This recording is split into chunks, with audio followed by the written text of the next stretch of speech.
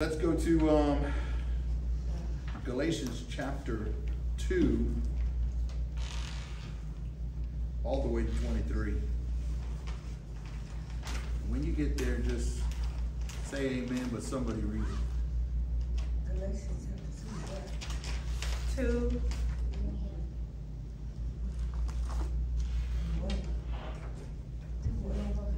2 verses 22.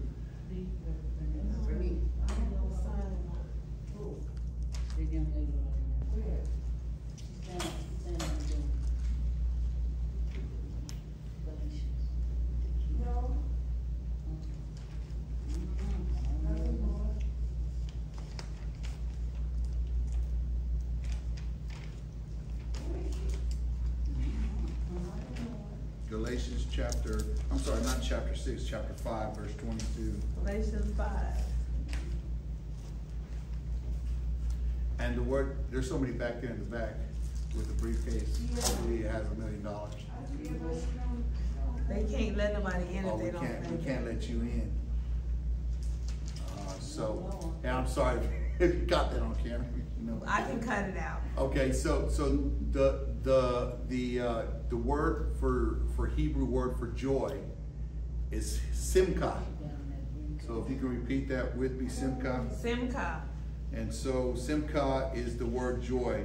Verse 22 says, but the fruit of the Spirit is love. We talked about that last week. Joy is our second one. Verse 23, it says, against there is no law. Amen? No law. Amen. Amen. So we don't live by, they'll say that we don't live by the law and we live by grace. And I say yes and amen to that, but that's not basically true. So I would have to take that back. Jesus came to fulfill the law and to do away with the curse of the law. And through Jesus, we fulfill the law. Amen? Amen. So if you stay in Jesus, guess what? You fulfill the law. Amen? So now we talked about love and what love meant, which is ahava in Hebrew. Now it's simcha, and that is joy in Hebrew. Amen? Amen. The biblical definition of joy says that joy is a feeling of good pleasure and happiness. Amen?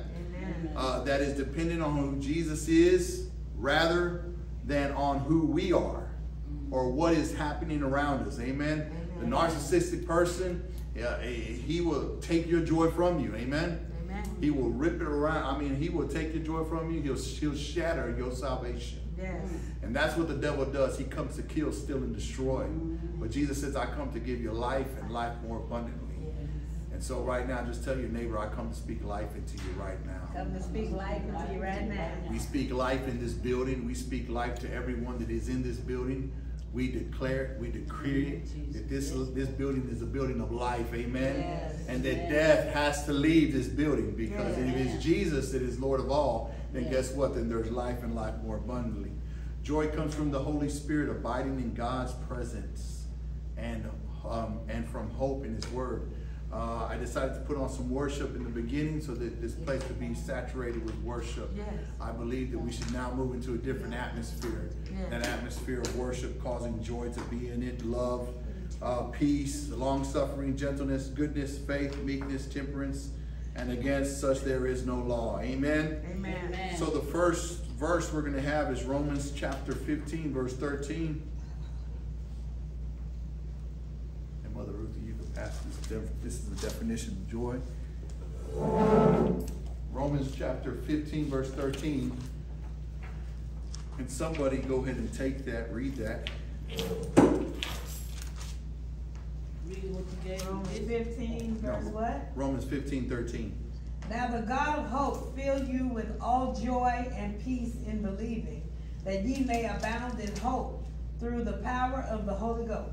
What does it say now? Now the God. Because now the God. See, God is a now thing. Yes. When you read His Word, now it happens now.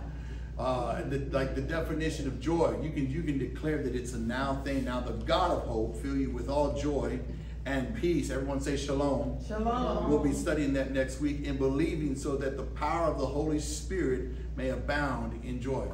Amen? Yes. Read that one more time, Dr. Bell. Now the God of hope fill you with all joy and peace Amen. in believing, Amen. That ye may abound in hope through the power of the Holy Ghost. Amen.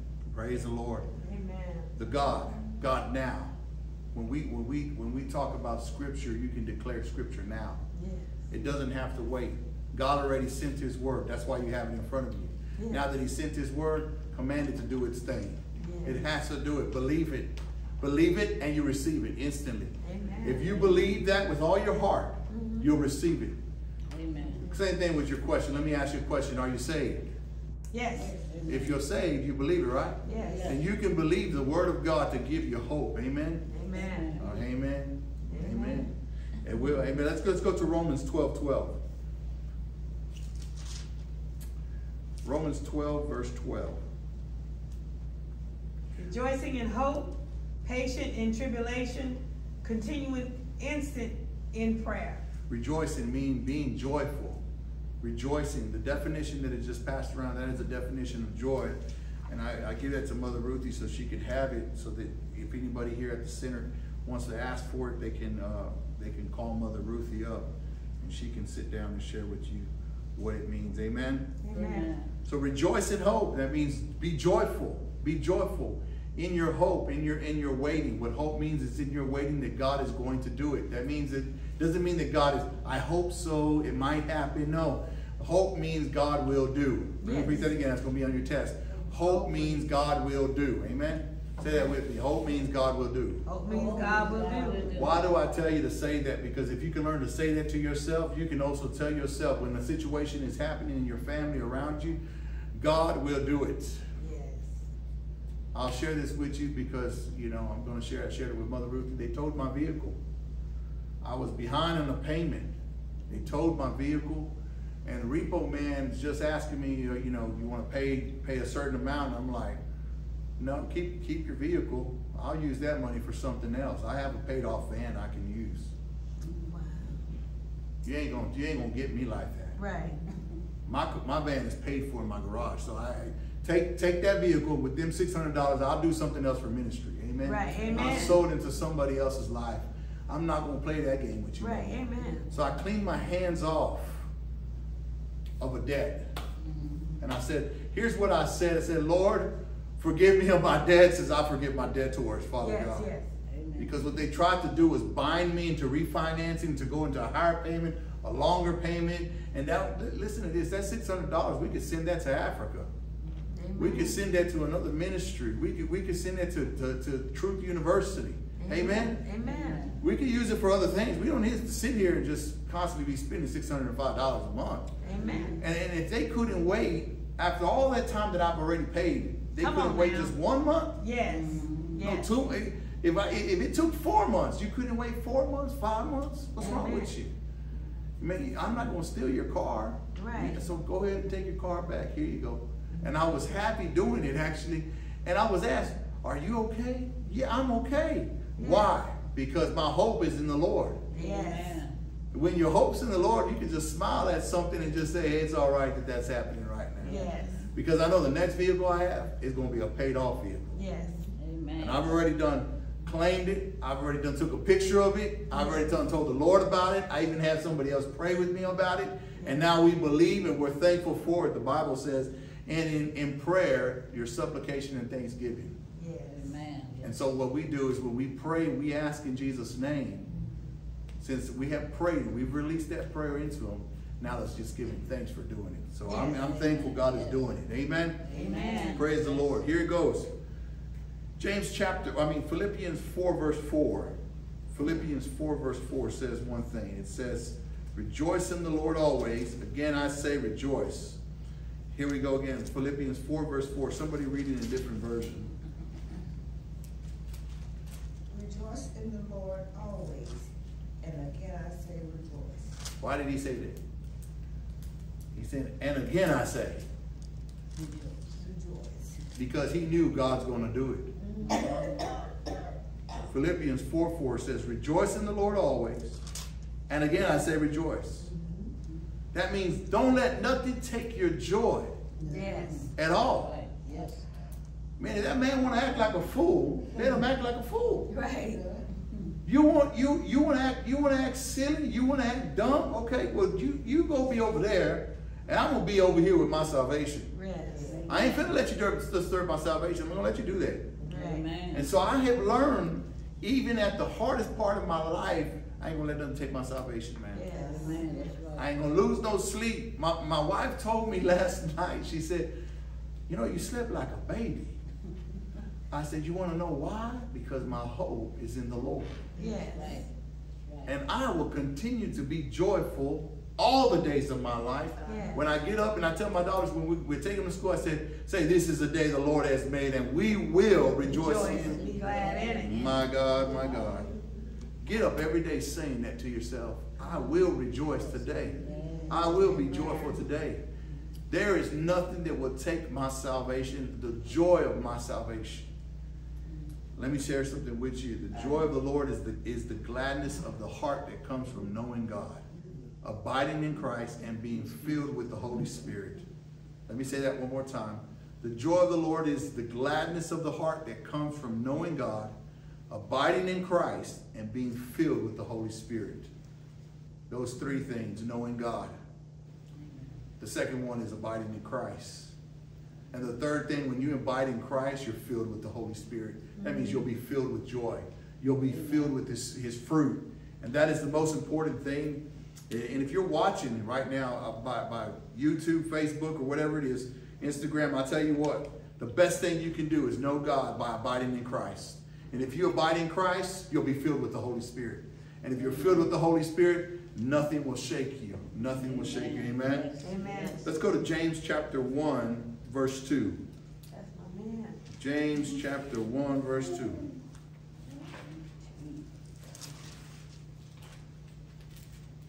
My brethren, count it all joy when you fall in diverse temptations. Mm-hmm. Count it a what? All joy. Is there a comma after that? No, when you fall into diverse temptations, semicolon. Okay, semicolon. Amen. Is there some more with that? Knowing this, that the trying of your faith worketh patience. Yes.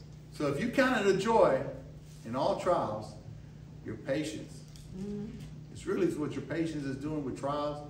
Your patience is actually being tried. That's right. Your salvation is being pushed to its limits. Mm-hmm. Faith is being produced and all of that. Endurance is being produced in that. So don't get upset. Don't get mad. Don't get all messed up. Get your hair all out in different places. Just let the Lord do it. And I tell you what, just count it a joy. Yes. Yes. Because guess what? We could be in some other part of the world. It'd be much more harder than this. Yeah, that's so good. Galatians 5:22 talks about the fruit of the Spirit again. You know, but it's funny that love will produce joy. Joy will produce patience, kindness, goodness, and faithfulness. When you allow these fruits of the Spirit to manifest and build other parts of the fruit of the Spirit in your body, like a Lego, you know, Yes. then all of a sudden shalom is all over you. Peace is all over you. Next week we'll be talking about the peace, but we're not going to talk about the peace like we know. We're going to talk about the peace that's shalom and what it means to have shalom in your life. John 16, verse 24. Let's read it. John 16, verse 24.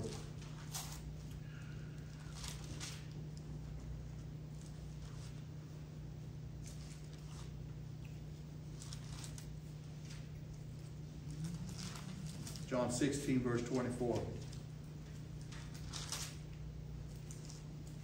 Hitherto, ye have asked nothing in my name. Ask and ye shall receive, that your joy may be full. Okay. Now there's a key in there. What's the key, Dr. Bell? You gotta ask. In what? In his name. Let's read that again then. Hitherto have ye asked nothing in my name. Mm-hmm. Ask, and ye shall receive, that your joy may be full. A key to prayer when you're asking for something, asking what? In the name of Jesus. In the In name, the of, name of Jesus, Jesus. and ask believing. And believing in it. Yeah. When you asking, you better believe, okay? Right. So it says it's here, until now you have asked nothing in my name. Why would he say that? Because he's the key to God's heart. Right. Amen.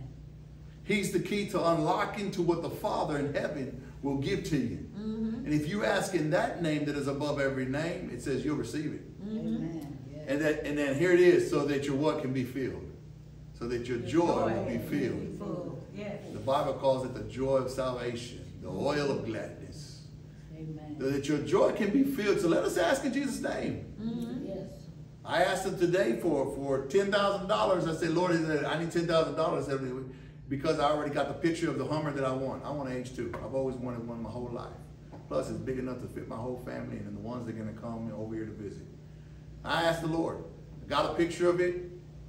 Everything was $15,000 or more. I said, God, you got that right one at the right price because I'm not going to overpay for something that's a 2005, 2006 model. Mm-hmm. I'm not going to pay $20,000. I just go get a new vehicle for that. Right. Mm-hmm. Instantly, a picture came up, and the H2 was $9,600. So I said, Father God, I said, this is the one I want. I sent the picture to my pastor, and my pastor tells me, and he's my friend, he says, let's pray. Let's pray right now. And we asked, we believe, and now we're thankful because we have received the money to do it. Let's just be thankful. That's the way it is. Amen. That way your joy will be filled. Mm-hmm. A lot of us don't have it because we didn't ask in that name that it was above every name, and that's Jesus. And he says, ask in my name. Because why? Here's the question to the test. Who is Jesus to God, the Father? He is the key to the Father's heart. You ask in that name, Who is Jesus to the Father? who is Jesus to the Father? And he is the key to his heart. He Don't is forget to pray for the gas for that. That's like 8 miles. That's worse than my car. the greatest thing is now there's a thing called an H2 kit that runs on hydrogen. Right. You install that joker in there, and that. hallelujah, you can get like 40 miles to the gallon almost. Yeah. I don't know about throwing that in that car. Yeah, and you could throw it on that Cadillac too. I know that for sure. It's a guy who invented it, so Yeah. I think it costs like maybe $175 to get it. Okay. Yeah. It's called a hydrogen kit. So praise the Lord. And if you're looking at me, I did not tell you to get that for your vehicle. Praise the Lord. That's sure no one coming after me. Amen. I gotta cut So that that your joy may be full. John 16:24. Let's go to Psalm 16:11. Psalm 16:11.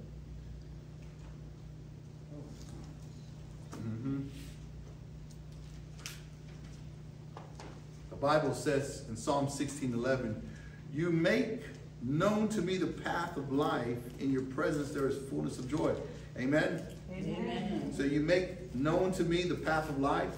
In your presence is the fullness of joy. At your right hand are pleasures forevermore.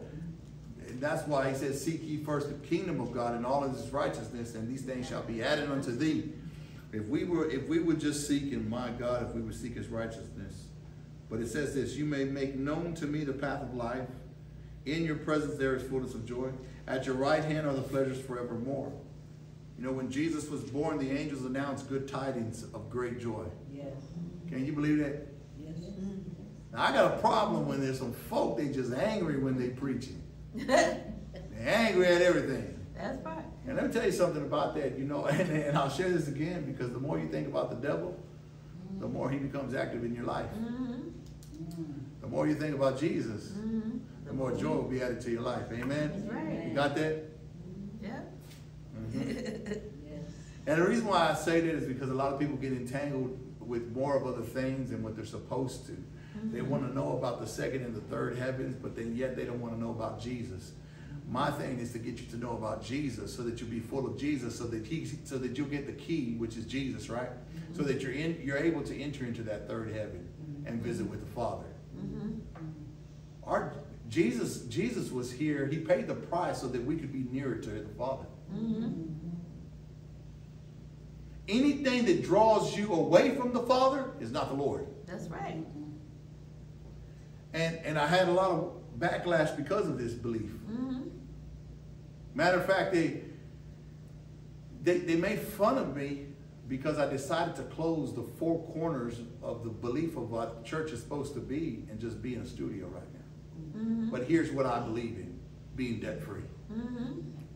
Yeah. I believe in being debt free. I don't want to pay bills. Right. Only thing I should be paying is electric. Amen. Right. Amen. Air conditioning, water, Internet. internet. That's it. I don't want to pay for nothing else. Right. And so my belief is what the Lord told me. He told me, work, build a studio, and teach. So as I'm teaching, I'm working. Mm-hmm. Now the only thing I have to focus on is building a studio, and that one is debt free. My van is paid off. My home is paid off. Amen. Amen. Amen. I don't want to do anything else. I don't want to go outside of that. Anything that takes my focus away from the Lord, it's not God. That's right. And I put that on the test. The Bible says test every spirit. By the And Spirit. so if it's pulling me away from the joy of the Lord, it's not the Lord. And so sometimes we have to, yes, I understand, sometimes we have to get us a vehicle, we have to give us a house, or we have to pay payments. I understand that. You understand that? That's just the game of life. But I want you to focus, though, who is your joy? If you start focusing on who your joy is, you'll see what needs to come to you like that. Mm-hmm. Amen. It's a promise from God. His word says it. I And if believe his word says it, says he sent his word. Mm-hmm. Yep. And if he sends his word doesn't fall to the ground. That's It right. does what it says it's going to do, and that's what we should be thankful for. Amen. Amen. Just tell your neighbor, don't let anything take you from the joy of the Lord. Don't let anything take you from the joy of the Lord. The angels announced good tidings and great joy. In Luke chapter 2, verse 10, let's see that. Luke chapter 2, verse 10. And all who find Jesus know with the shepherds of the nativity the joy that Jesus brings. Even before his birth, Jesus had brought joy as attested in Mary's song. So let's go to Luke chapter 2, verse 10. And the angel said unto them, Fear not, for behold, I bring you good tidings of great joy, which shall be to all people. Amen. Amen. So when we introduce Jesus to somebody, is it going to be because they're going to hell? No. It's because there's joy and salvation. Amen. Amen. Amen. Yeah, there is. The truth is, you could wind up in hell. That is very true. But my thing is to let you know that there's joy in Jesus. Amen. Amen. Everything that you need is in him. That's right. And everything that you want is in him. And if you're looking for a man, believe me, you might want to first look for Jesus first. And that characteristic of that man will be shown because you know Jesus. Amen. Yes. Amen. Yes. I'm telling you, man. Those three things, knowing God, abiding in Christ, and being filled with the Holy Spirit will allow you to understand his joy. Amen. Amen. So we see there that we can understand that there was joy, good tidings of joy. Now look, Luke 1:47, if we go back to chapter 1, verse 47, we understand that even before his birth, Jesus had brought joy as attested in Mary's song. What's Luke 1:47 say? And my spirit hath rejoiced in God my Savior. He rejoiced. So he brought joy even before he was born. Amen? Amen. Now go to Luke 1:44. What does it say there? For lo, as soon as the voice of thy salutation sounded in my ears, the babe leaped in my womb for joy. For joy. He was, even before he was born, he brought what? Joy. Don't you just hate it when you know somebody's coming, you're like, oh Lord, here comes this person. Oh yeah, I do that all the God, time. all this. Oh Lord. Lord, he's coming this way. Please, Lord, don't let him stop and talk to me, Father God. And you're sitting there speaking in tongues, Shamdai, Handai, Shimashito, and you just don't want this person around because why? They suck your joy right out of you. Have you had just somebody suck the joy right out of you? I was that way. All they talk about is something negative. Yeah. Boy, I can't stand people like that. Matter of fact, the Bible says it's better for a man to sleep on a roof than a woman that is dripping. Nagging wives, that's right. Yes. But you know what? That's what how God sees us when we constantly complain to him. Mm-hmm. We see him as he sees us as like that sink, just dripping water out of the sink. What?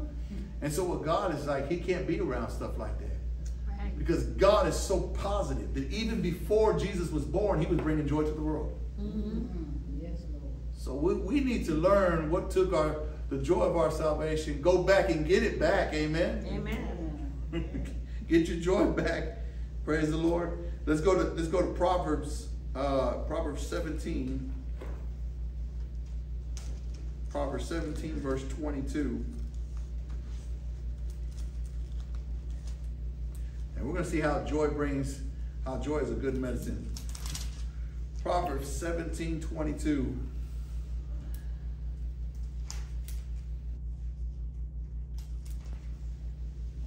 A merry heart doeth good like a medicine, but a broken spirit drieth the moon. My God. What breaks your spirit? Ask your neighbor, what breaks your spirit? What breaks your spirit? What breaks your spirit? And then say, whatever breaks your spirit, get your joy back. Amen? Amen. Get your joy back. How do you get that back? Focus back on Jesus. Get your focus back on Jesus. Amen. And your joy will come back to you. Amen. I know that there's tough times, but put your eyes on Jesus. Yes. Jesus exemplified joy in his ministry. Amen? Amen. He was no gloom, acidic. Rather, his enemies accused him of being too joyful on the occasion. Let's go to Luke chapter 7, verse 34. We're going to see what happened to Jesus, man. His own enemies got mad at him. His own enemies got mad at him for being joyful. Amen? Luke 7, verse 34.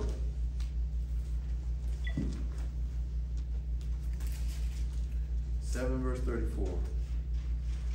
And if ye lend,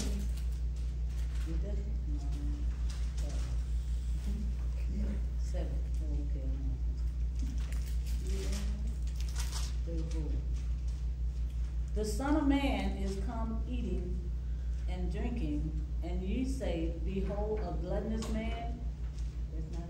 Okay, go ahead. A gluttonous man, and a wine bibber, a friend of publicans and sinners. So Jesus is a friend of Republicans and sinners. He didn't say politicians, publicans, and sinners. Now here's hang out with them than church folk. Now here's the deal. Watch what Jesus answered. He said, "But wisdom is justified of all her children." And what was funny, because in Proverbs just recently we said that a joyful heart is a good medicine. Amen. That's right. We also saw that Jesus brought joy before he was even born. And here comes them religious folks. Yep. Why are you so happy, man? Yeah. I like it the way they ask me, you doing okay? Like, something spiritual is supposed to happen. Like, we're supposed to just wind up being zapped. I really was there. I've even been asked when I've gone to preach in places, how's your spiritual life, son? I was like, well, man, you just messed it all up right now. I had the joy of the Lord when I walked in. All of a sudden, you just got so serious on me. What happened? What happened to your spiritual life? And I revert that back to them. I said, because my spiritual life is okay. It's good. It's great, actually. Amen? Because I'm focused on Jesus and I have the joy of the Lord. Yes. The joy of my salvation. Nobody will take that from me, not the devil himself. He knows not to walk this way with that craziness. Because I'm not about that. I'm too busy focused on him, and I advise us that we continue to stay focused on him. Luke 7:34, let's read that one more time. The Son of Man is come eating and drinking, and ye say, behold, a gluttonous man, and a wine bibber, a friend of publicans and sinners. Go to verse 35 now. But wisdom is justified of all her children.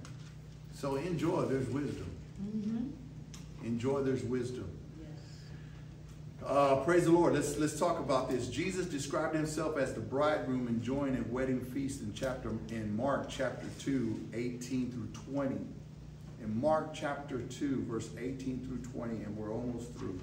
Mark chapter 2, 18 through 20. He described himself as a bridegroom. Go ahead.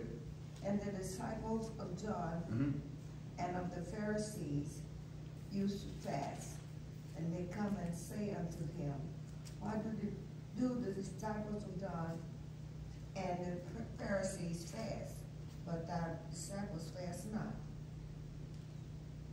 Jesus said unto them, can the children of the bride chamber fast while the bridegroom is with them? As long as they have the bridegroom with them, they cannot fast.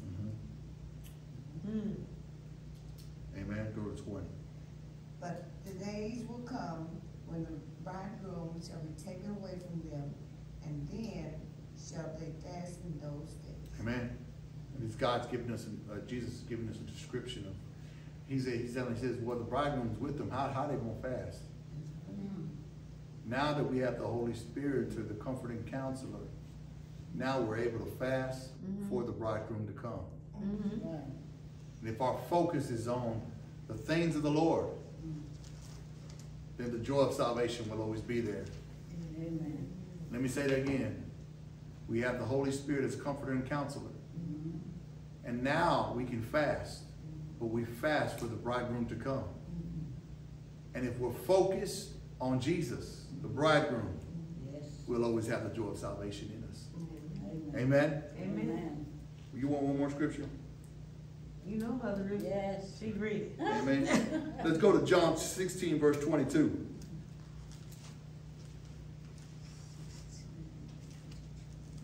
I think after the fruit of the Spirit, we should do fasting. Amen. And ye now therefore have sorrow, but I will see you again, and your heart shall rejoice, and your joy no man take it from you. Amen. And no man will take your joy from you. Amen. This is our biggest fight right now. Out of any of the fruit of the Spirit, the biggest one that you're going to struggle with is somebody trying to take your joy from you. But if you rely on the comfort and the counsel of the Holy Spirit, no man will take your joy from you, because Jesus will be present at all times with you. He might not be here in a bodily form, but he gave us his Holy Spirit. That's right. And let me tell you, those three people are one. Amen. That's right. That's right. Praise the Lord. Let us pray.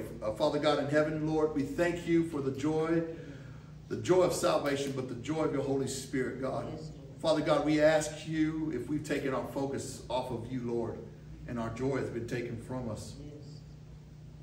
Father God, right now, in the name of Jesus, God, by the authority and the power of your Holy Spirit, God, we take back our joy. We take back our peace. We take back the love, Father God. Yes. But Lord, we declare the joy of salvation, Lord, to be in this place, Father God. Lord, we ask, Lord, we are the temple of your Holy Spirit. Lord, restore unto us the joy of salvation and the oil of gladness. God, direct our path, Father God. Keep our eyes focused. Keep our face of flint upon you, Father God, so that we may not sin against you, but that we will keep our joy, Lord, and that it may be to the fullest, Lord. God, we give you the honor, the glory, and the praise, and we thank you for all that you're going to do. We thank you, Lord, for doors of opportunity open. We thank you for doors of advancement, God. We thank you for, Lord, the financial freedom that we need, Father God. We thank you for it right now, Lord. We thank you in advance for financial freedom, Father God. And Lord, I declare and decree over everyone, Lord, that they will have financial freedom, God. I declare it over Dr. Bell right now, God. I speak to the four corners of her finances, God. And Lord, I declare and decree that we will be a debtor to no man, Father God. Lord, I declare and decree that, Father God, the joy of salvation be restored to her finances, God. God, because I can ask in that name that is above every name, Jesus, God. And I can believe that you will do it, Lord, for her and for everyone that is here, Father God. I can believe that, God, that you will restore the joy of your salvation, Father God, to our finances too, Lord. And God, I thank you right now. I thank you for a good report, God. I thank you for everything that is going to happen within this week, Lord. Even today, Father God. I thank you for restoration of family. I thank you for restoration, Lord, of all that we could even think of or even think above, Father God. Lord, for your ways are not our ways, God. Your thoughts are not our thoughts.